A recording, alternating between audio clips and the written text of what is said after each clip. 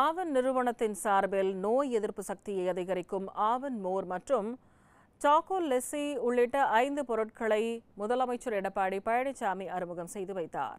சென்னை தலைமைச் செயலகத்தில் நடைபெற்ற நிகழ்ச்சியில் நோய் எதிர்ப்பு சக்தியை அதிகரிக்கும் ஆவன் மோர் அறிமுகம் செய்யப்பட்டது. அதேபோல் சாக்கோ லஸ்ஸி மற்றும் மேங்கோ லஸ்ஸி, நீண்ட நாட்கள் கெடாது சமன்படுத்தப்பட்ட பால், ஆவன் டீ மேட் பால் ஆகிய 5 பொருட்களை முதலமைச்சர் அறிமுகம் செய்து வைத்தார். கொரோனா வைரஸ் தொற்று காலகட்டத்தில் மக்களுக்கு பயன்படும் வகையில் இஞ்சி, எலுமிச்சை, துளசி போன்ற நோய் எதிர்ப்பு சக்தியை அதிகரிக்கக்கூடிய பொருட்கள் சேர்த்து புதிய ஆவன் மோர் அறிமுகப்படுத்தப்படுகிறது. அனைத்து தரப்பு மக்களும் பயன்படுத்தும் வகையில் 200 மில்லி லிட்டர் பாட்டில் 15 ரூபாய்க்கு விற்கப்படுகிறது.